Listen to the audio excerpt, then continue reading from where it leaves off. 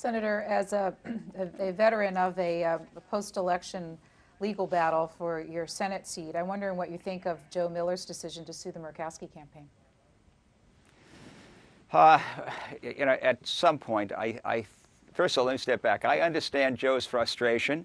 I'm listening to what he's saying well, they didn't use the same standards. There were standards used to count ballots that weren't counted on election night that are now being counted. I had some of those concerns in Minnesota on a much closer race in which all the ballots that were counted, when they were all counted election night, I won.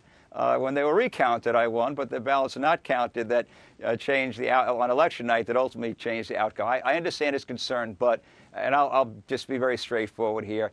I mean, I think that race is over.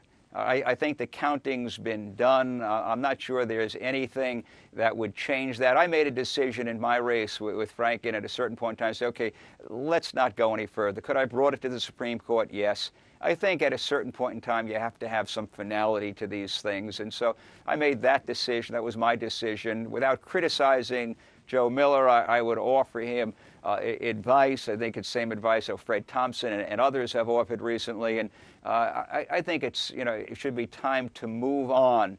That there's not much that you can gain by extending the process. It's been extended. They've done now this count of the absentee ballots.